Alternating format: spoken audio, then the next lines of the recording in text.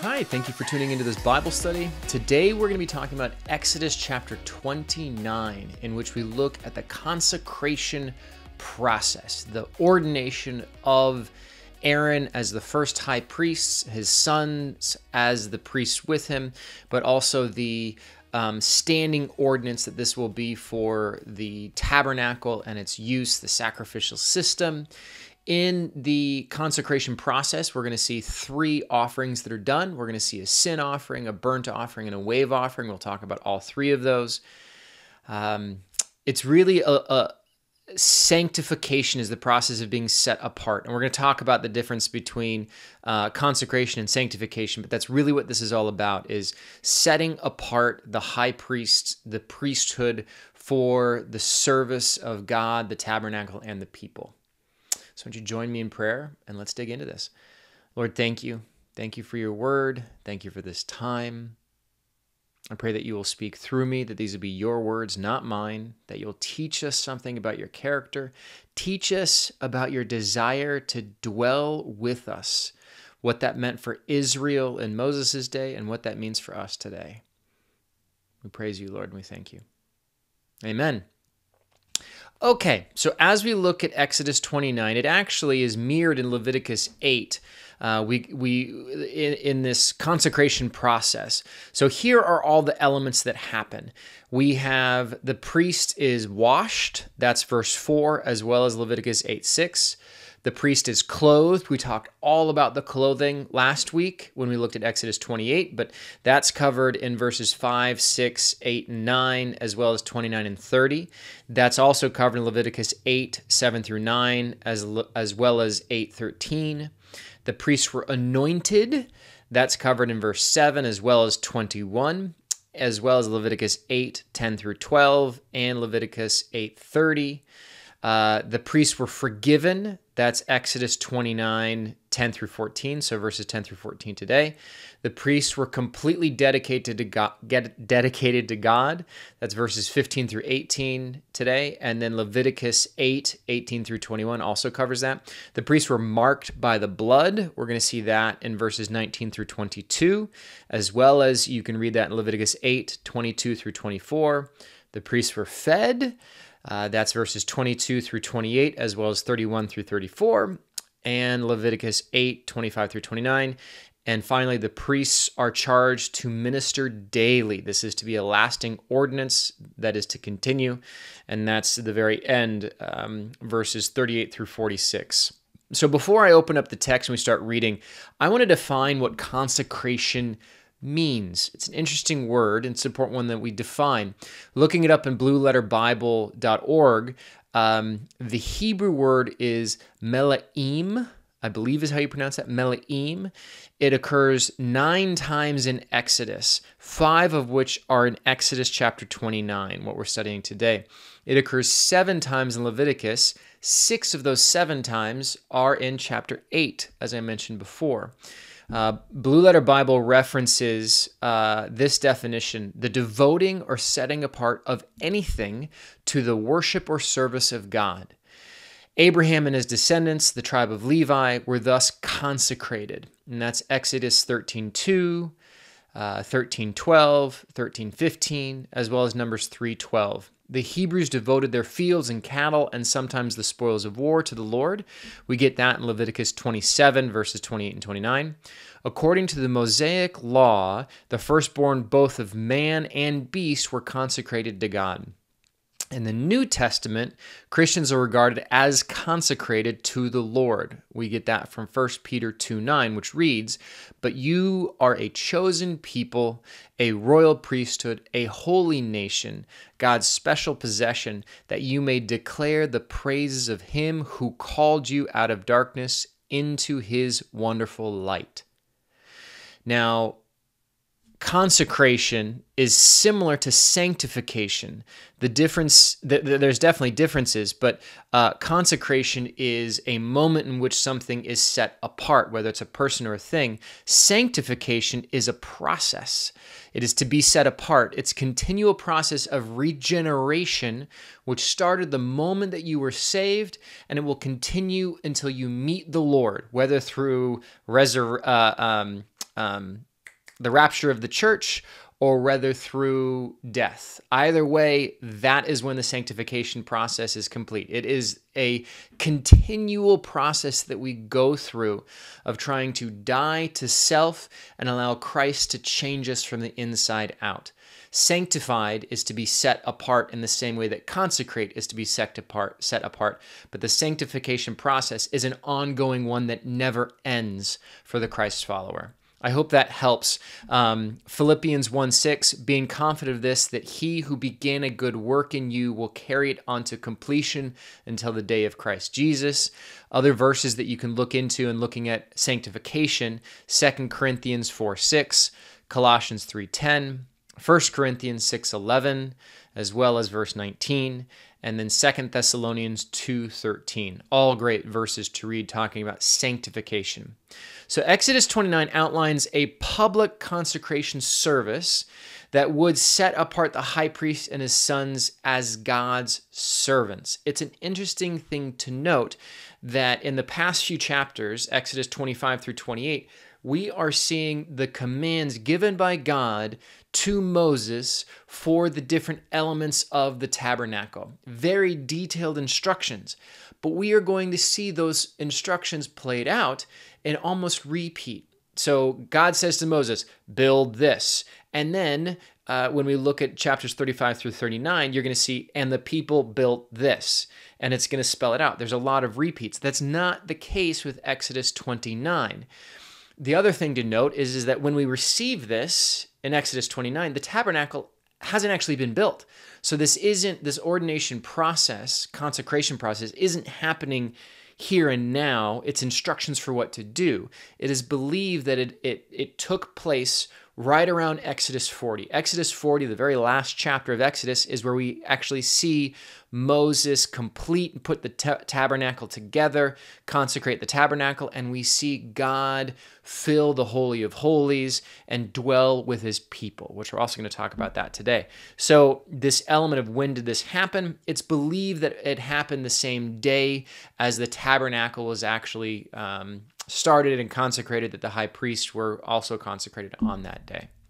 So now we're going to break this up into chunks, and the first chunk we're going to read is verses 1 through 9. So join me and turn to Exodus 29, and we're going to read verses 1 through 9, which is basically an overview of what is about to happen in the consecration process. Verse 1, this is what you are to do to consecrate them, so that they may serve me as priests. Take a young bull and 2 rams without defect, and from the finest wheat flour make round loaves without yeast, thick loaves without yeast and without olive oil mixed in, and thin loaves without yeast and brushed with olive oil. Put them in a basket and present them along with the bull and the 2 rams. Then bring Aaron and his sons to the entrance to the tent of meeting and wash them with water. Take the garments and dress Aaron with the tunic, the robe of the ephod itself, and the breastpiece. Fasten the ephod on him by its skillfully woven waistband. Put the turban on his head and attach the sacred emblem to the turban. That's the gold plate. We spoke about that last week. Verse 7, take the anointing oil and anoint him by pouring it on his head. Bring his sons and dress them in tunics and fasten caps on them. Then tie sashes on Aaron and his sons. The priesthood is theirs by a lasting ordinance. So as we look at this, this is basically a summary of what's going to happen in the rest of chapter 29. It explains all the things that happen, but we're going to go into detail with each of those different types of offerings, starting with the sin offering in verse 10. But there's 3 types of sacrifices that are outlined that we're going to talk about. A bull is to be sacrificed as a sin offering, then a ram as a burnt offering, and then another ram as a wave offering. The order of these is significant. The sin offering was designed to cleanse the worshiper of their sin. The priest needed to be first cleansed from their past sins. The burnt offering is an expression of devotion and commitment. So they cleanse themselves of their sin, and then they commit themselves to the Lord. Then the wave offering, which is the second ram, a loaf of bread, a cake made without olive, and a wafer. We will discuss all of these offerings and sacrifices and what they mean as we go into each. So a few things to hit on as we look at these first 9 verses. In verse 1, without defect. This is a huge critical element of the sacrificial process, is that the animal, or even you heard the grain, it needs to be without defect. I did a search in Blue Letter Bible, without defect, in quotes, for the number of times that the phrase without defect is included. 98 times the pairing without defect occur in 47 verses in the NIV. 18 of those 47 occurrences happen in Leviticus, 17 of them in Numbers, and 8 of them in Ezekiel. It's clearly a very critical element as it relates to the sacrificial system, without blemish. This also is one of the Jesus in Matthew 21, when he goes into the temple during Holy Week, if you recall, he throws over all the tables and he says, well, literally this is what it says, Matthew 21, 12 and 13. Jesus entered the temple courts and drove out all who were buying and selling there. He overturned the tables of the money changers and the benches of those selling doves. It is written, he said to them, my house will be called a house of prayer, but you are making it a den of robbers. So what was happening is that the priests were taking advantage of the people. One of the first steps when you brought your animal to be sacrificed, when you came into the courtyard, it would be inspected to see if it truly was an animal without defect. And what ended up happening eventually is that when this process was put into place in the temple, the way the priests would turn it into a den of robbers or thieves is that they would inspect this lamb that was brought in by a person and say, see, it has a defect here. We can't use this one. You have to buy this one. And they would charge just crazy sums of money. It's the same thing as trying to buy something at the airport or at a sporting game. It's a hot dog that costs 35 cents to make, but they're going to charge you $10 for it at a sports arena, or even $15 because you can't leave to go get it somewhere else. In the same way, the high priests have a monopoly on this, and they were taking advantage of that. You could have an old lady who saved up all of her money and bought a lamb and then raised it to be that perfect spotless lamb, a humongous sacrifice for her in the amount of money and time that was invested into that. And that was the significant thing, was the amount of time and energy and money, the sacrifice that it was to that individual. And then for the priest to say, no, this is not worthy to be sacrificed. You must use this one, which costs double what you paid and saved up for this. And so that's where we see Jesus in Matthew 21, 12 to 13, say that you've turned a house of prayer into a den of thieves. Jesus is our spotless, perfect lamb. This is a picture of the fact that Jesus is our sin offering, our burnt offering, without defect. He was without sin. Though fully man, he never sinned. 1 Peter 1, 18 and 19. For you know that it was not with perishable things such as silver or gold that you were redeemed from the empty way of life, handed down to you from your ancestors, but with the precious blood of Christ, a lamb without blemish or defect. This, without defect, points to the fact that Jesus alone is the only one worthy of opening the scroll and saving our souls. He alone was worthy. Another thing to mention in verse 2, without yeast, from the finest wheat flour, yeast and from the finest wheat flours make round loaves without yeast. Again, I did a search on Blue Letter Bible, without yeast in quotes, and that occurs 63 times in 23 verses. 9 of those 26 verses are in Exodus, 9 are in Leviticus. Jesus in Matthew 16, 5 through 12 uses yeast of the Pharisees as an example and an illustration of how sin can work its way into a person, into a people group in the same way that yeast, a small amount of yeast, works its way through a loaf of bread and causes it to have effect and change. You can read Matthew 16 for that illustration that he gives to the disciples. I love the fact that the way that comes up when Jesus says, beware of the yeast of the Pharisees, the disciples look at each other and they're like, Jesus is mad because we forgot to bring the bread. Did you bring the bread? Who was supposed to bring the bread? Someone was supposed to bring the bread. Jesus is obviously upset at us. And then Jesus, no doubt, rolled his eyes and goes, no, guys, I'm talking metaphorically. The yeast of the Pharisees. Be wary that it doesn't work its way into you and to your teaching. So again, read that. But I love throughout our Bible, we see the humanity of God's chosen people. He uses normal, everyday people. Verse 4, you see tent of meeting. As we discussed with the tabernacle, that is one of the titles of the tabernacle. It does not mean that it was the meeting place where people would gather together to meet and have discussions, a town hall gathering place. No, it is the place where they went to meet with God. The tent of meeting is the tent of meeting with God. And then verse 9, it is to be a lasting ordinance. We will discuss this more when we hit verses 27 through 42. So now let's read verses 10 through 14 as we look at the sin offering. Bring the bull to the front of the tent of meeting, and Aaron and his sons shall lay their hands on its head. Slaughter it in the Lord's presence at the entrance to the tent of meeting.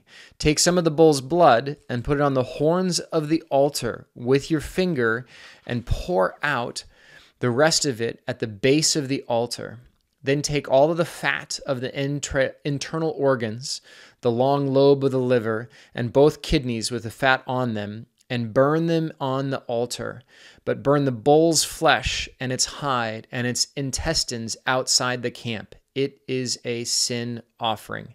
Now, we did get some elements of a burnt offering in there, but the sin offering, purification offering is another word for it.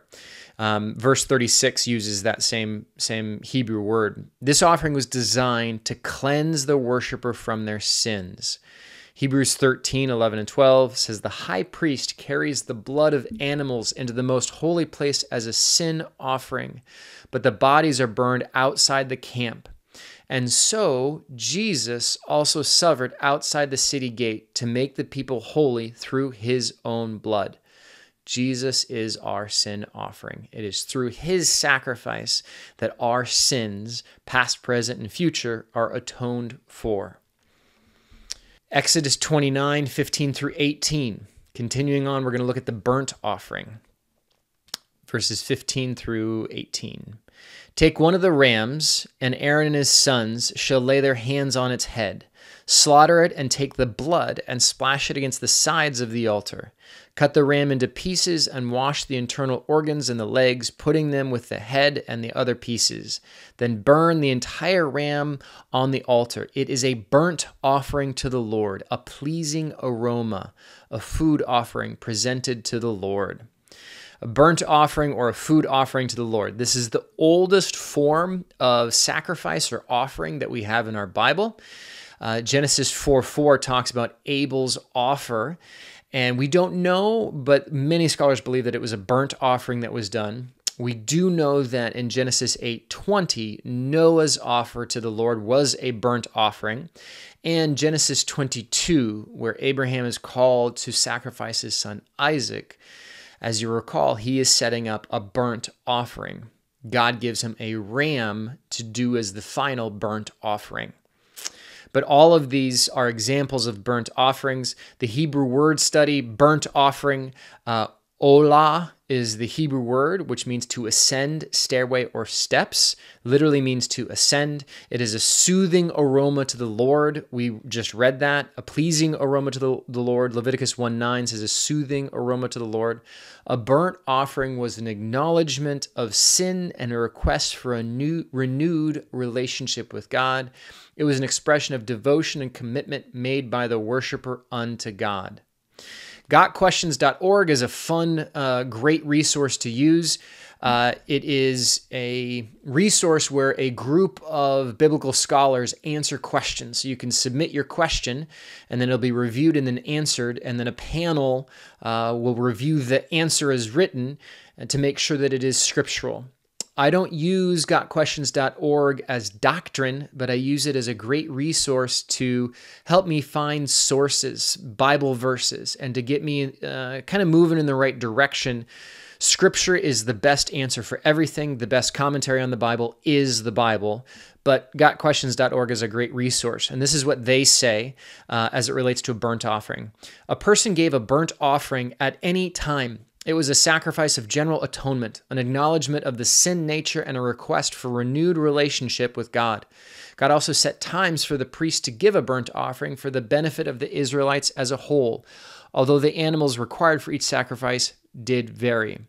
Every morning and evening, a burnt offering was to be given. That's in verses 38 through 42 of Exodus 29.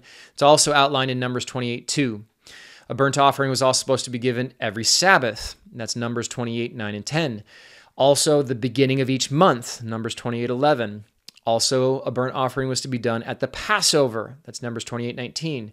As well as with a new grain first fruits offering at the Feast of Weeks. That's Numbers 28:27. As well as at the Feast of Trumpets, at Rosh Hashanah. That's Numbers 29:1. And at the new moon, Numbers 29:6. Jesus is also our ultimate picture of a burnt offering. His body was not burned at the cross, but it was fully consumed for our benefit. The same reason why you do a burnt offering, Jesus fulfills that. Now let's talk about the wave offering, looking at verses 19 through 26. Take the other ram, and Aaron and his sons shall lay their hands on its head. Slaughter it, take some of its blood, and put it on the lobes of the right ears of Aaron, his sons, and on the thumbs and the right hands, on the big toes of their right feet. Then splash blood against the sides of the altar, and take some blood from the altar and some of the anointing oil, and sprinkle it on Aaron and his garments, and on his sons and their garments. Then he and his sons and their garments will be consecrated. Take from this ram the fat tail, the fat of the internal organisms, the long lobe of the liver, both kidneys with the fat on them, and the right thigh. This is the ram for the ordination.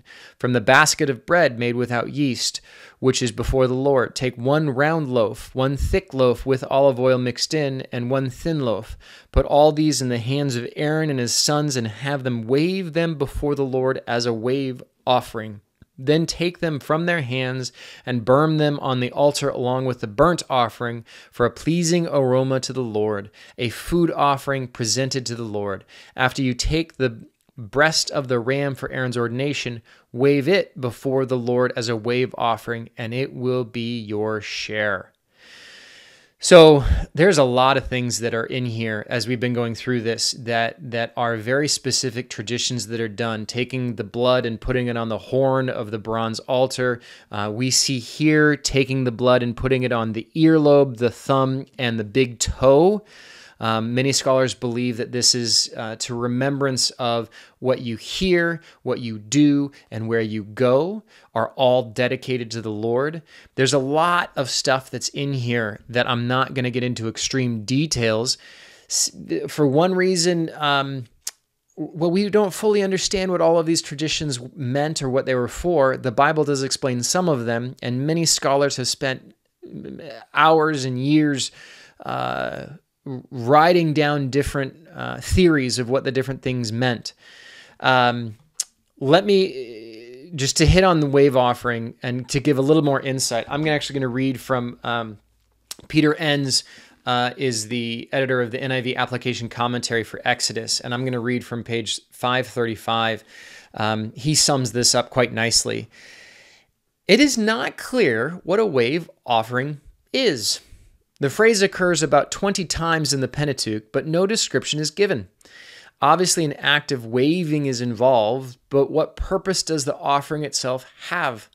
According to Leviticus 7, 28 through 36, a wave offering is a type of fellowship offering, the purpose of which concerns the establishing of communion between God and his people. This is the expected final to the consecration ceremony.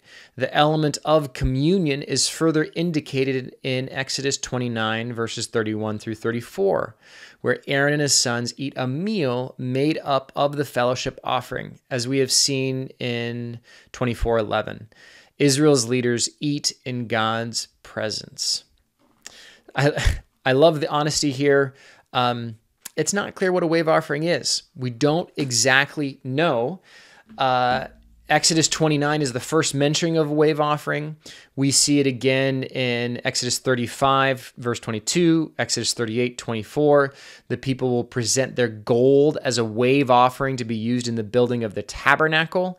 Leviticus 7, 28 through 34 is part of a peace offering.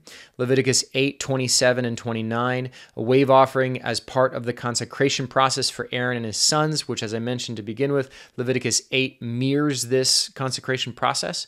Leviticus 14, verse 12 and verse 24 is a part of a cleansing process of a healed leper.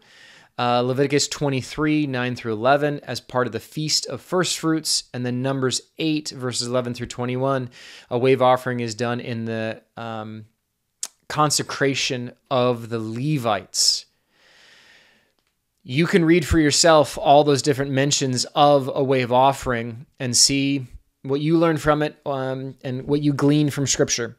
Continuing on, we're going to read verses 27 through 42, talking about how this is a lasting ordinance. Verse 27, consecrate those parts of the ordination ram that belong to Aaron and his sons, the breast that was waved and the thigh that was presented. This is always to be perpetually share for the Israelites, for Aaron and his sons. It is the contribution the Israelites are to make to the Lord for their fellowship offerings. Aaron's sacred garments will be to his descendants, so that they can be anointed and ordained in them. The son who succeeds him as priest and comes to the tent of meeting to minister in the holy place is to wear them 7 days. Take the ram of the ordination and cook the meat in a sacred place. At the entrance to the tent of meeting, Aaron and his sons are to eat the meat of the ram and the bread that is in the basket. They are to eat these offerings by which atonement was made for their ordination and consecration. But no one else may eat them, because they are sacred. And if any of the meat of the ordination ram or any bread is left over till morning, burn it up. It must not be eaten, because it is sacred. Do for Aaron and his sons everything I have commanded you, taking 7 days to ordain them. Sacrifice a bull each day as a sin offering to make atonement. Purify the altar by making atonement for it, and atone it to consecrate it. For 7 days make atonement for the altar and consecrate it. Then the altar will be most holy, and whatever touches it will be holy. This is what you are to offer on the altar regularly each day. 2 lambs a year old, offer one in the morning and the other at night. With the first lamb, offer 1/10 of an ephah of the finest flour mixed with 1/4 of a hin of oil from the pressed olives and 1/4 of a hin of wine as a drink offering. Sacrifice the other lamb at twilight with the same grain offering and its drink offering as in the morning, a pleasing aroma, a food offering presented to the Lord. For the generations to come, this burnt offering is to be made regularly at the entrance of the tent of meeting before the Lord. We're going to stop there. So a few things I want to hit on. Verse 35 and 37, we have a reference to 7 days. Again, 7, when you see it, almost always is a picture of perfection, picture of creation. It's God's number. And the reason why we get that is God created the earth in 7 days. And therefore, when you look at this, there is an element of a remembrance of creation and of perfection. Verse 40, we have 2 words that we don't regularly use, an ephah and a hin, H-I-N. An ephah is equivalent of about 3.5 pounds, and a hin is equivalent to about 1 quart or 1 liter. So those are just measurements as we're looking at the finest flour and oil from olives.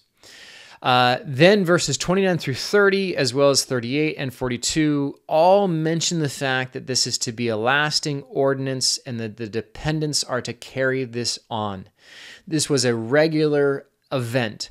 The consecration process started with consecrating Aaron and his sons as the high priest and the priest to go about the work of the tabernacle, but it is also outlining that these sacrifices in the morning and the evening and the burnt offerings, etc., were supposed to be continually done.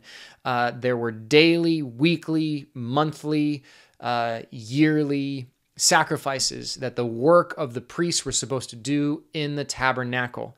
Numbers 28, verses 3 through 8 reads, "Each day offer 2 rams a year old as sacrifices to please me. The animals must have nothing wrong with them. One will be sacrificed in the morning, the other in the evening. Along with each of them, 1 kilogram of your finest flour mixed with a liter of olive oil must be offered as a grain sacrifice. This sacrifice to please me was first offered at Mount Sinai." That's what we're talking about right now. "Finally, along with each of these 2 sacrifices, a liter of wine must be poured on the altar as a drink offering. The second ram will be sacrificed that evening along with the other offerings, just like the one sacrificed that morning. The smell of the smoke from these sacrifices will please me." This is also a picture of the sacrifice that was to come in Christ. Now, actually, I want you to join me and let's flip to Hebrews. I've referenced Hebrews a lot because of the number of times that Hebrews references the tabernacle system, sacrifices, atonement, the high priests, all these different elements. But we're going to read Hebrews chapter 9. You could read the entire chapter. I'm just going to read the first 15 verses. Now, the first covenant had regulations for worship and also on an earthly sanctuary. A tabernacle was set up in its first room where the lampstand and the table with its consecrated bread, that was called the holy place. Behind the second curtain was a room called the most holy place, which had the golden altar of incense, the gold-covered ark of the covenant. This ark contained the gold jar of manna, Aaron's staff that had budded, and the stone tablets of the covenant. Above the ark were the cherubim of the glory, overshadowing the atonement cover, but we cannot discuss these things in detail now. I read that because it is a great summary of what we've spent the last few weeks studying, all of the different elements of the tabernacle. Continue on verse 6. "When everything had been arranged like this, the priests entered regularly into the outer room to carry on their ministry. But only the high priest entered the inner room, and that only once a year, and never without blood, which he offered for himself and for the sins the people had committed in ignorance. The Holy Spirit was showing by this that the way into the most holy place had not yet been disclosed as long as the first tabernacle was still functioning. This is an illustration for the present time, indicating that the gifts and sacrifices being offered were not able to clear the conscience of the worshiper. They are only a matter of food and drink and various ceremonial washings, external regulations applying until the time of the new order." Verse 11, "But when Christ came as high priest of the good things that are now already here, he went through the greater and more perfect tabernacle that is not made with human hands. That is to say, not a part of this creation. He did not enter by means of the blood of goats and calves, but he entered the most holy place once for all by his own blood, thus obtaining eternal redemption. The blood of goats and bulls and the ashes of a heifer sprinkled on those who are ceremonially unclean sanctify them so that they are outwardly clean. How much more then will the blood of Christ, who through the eternal Spirit of offered himself unblemished to God, cleanse our consciences from acts that lead to death, so that we may serve the living God." All of this points to Jesus. The sacrifices that were made by the high priest were atonements for a day, for a time, for a period, but it all points to the ultimate perfect sacrifice made in Christ. Finally, we're going to read verses 42 through 46 of Exodus 29. 42 through 46. "For the generations to come, this burnt offering is to be made regularly at the entrance of the tent of meeting before the Lord. Continuing on. There I will meet you and speak to you. There also I will meet with the Israelites, and the place will be consecrated by my glory. So I will consecrate the tent of meeting and the altar, and will consecrate Aaron and his sons to serve me as priests. Then I will dwell among the Israelites and be their God. They will know that I am the Lord for their God. They will know that I am the Lord their God, who brought them out of Egypt, so that I might dwell among them. I am the Lord their God. Verse 44, I will consecrate the tent of meeting and altar, and will consecrate Aaron and his sons to serve me as priests.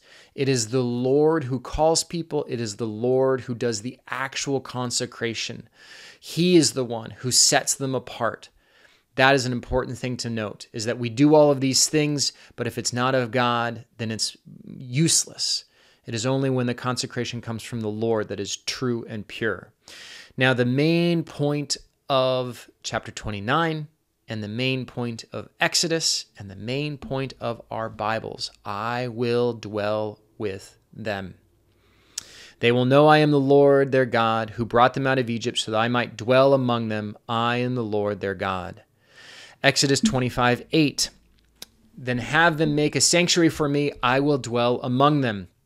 Leviticus 26:12, I will walk among you and be your God, and you will be my people. Zechariah 2:10, shout and be glad, daughter Zion, for I am coming, and I will live among you, declares the Lord. John 14:17, the Spirit of truth, the world cannot accept him, because it neither sees him nor knows him, but you know him, for he lives with you and will be in you. 2 Corinthians 6:16, what agreement is there between the temple of God and idols? For we are the temple of the living God. As God has said, I will live with them and walk among them, and I will be their God, and they will be my people. And then in Revelation 21:3, in the future, and I heard a loud voice from the throne saying, look, God's dwelling place is now among the people, and he will dwell with them. They will be his people, and God himself will be with them and be their God. At the very beginning, in creation of man, Adam and Eve dwelt with the Lord and were in his presence. Revelation 21:3 tells us, in the end, we who believe will also dwell in the presence of God.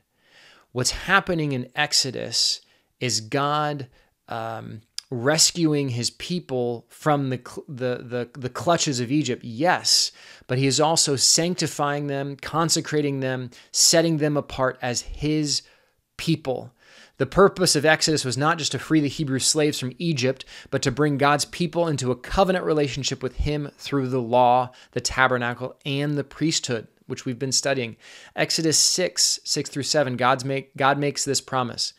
Therefore, say to the Israelites, I am the Lord. I will bring you out from under the yoke of the Egyptians. I will free you from being slaves to them, and I will redeem you with an outstretched arm and with mighty acts of judgment. I will take you as my own people, and I will be your God. That's the point of all of this, of the whole book. If you get nothing else, it is that God wants to have relationship with us. He wants to dwell with us, and he wants us to dwell with him. And through Jesus' death on the cross, we receive the Holy Spirit. After his resurrection, he gave us the Holy Spirit at Pentecost so that the Spirit can actually now live in us. We are a tabernacle in and of itself. We are a dwelling place for the Lord to live with us. But then in heaven, we will be able to dwell in God's presence. And what we see in the tabernacle is God creating a place where he can dwell with his people under those confines of the time of the day. But then through Jesus, the Holy Spirit, all of it points to and shows us God's love for us and his desire to have us, his creation, dwell with him. So my challenge for you today, as you go about your busy days and you look at all these things that are just busy, Do you take time to just pause and realize what God has done for you, how much he loves you, and how much he wants you to call on him and to have him be a part of your day-to-day life? He's done everything to bring you into him, to rekindle, to reestablish that relationship with you that was broken at the fall. He's done everything. All you got to do is open that door. Revelation 3:20, I stand at the door and I knock. And for those that hear my voice and open the door, I will come in and eat with them and they with me. That is a word not given to unbelievers, but it's actually given to the church in Laodicea, to a church group, calling them to open the door and actually have a relationship with God. So many people attend church and they know the right answers, but they don't have a quality relationship with God where God is a part of every single moment of their lives, not just the 90 minutes where they go to church once a week. He wants to be a part of all of it. It's not that we should just have a God box that we open up on Sunday morning, but that God should be in every single box of every single aspect of our lives. That's my challenge for you. How you doing on that? Pray on that, meditate on that, and realize that God wants you to have his peace and his joy in the midst of the turmoil and the chaos of this life. It's ours to tap into. All you got to do is open that door. Lord, thank you. Thank you, thank you, thank you that your desire is to dwell with us. That's so profound, and we thank you for that. Help us to open that door and allow you to come in and sanctify us, change us from the inside out. And thank you, Lord, that we will be able to dwell in your presence for eternity. Praise you, Lord. Thank you, Lord. Pray all this in Jesus' name. Amen. Next week, we're going to be talking about the altar of incense and the bronze basin, as well as oil and incense, etc.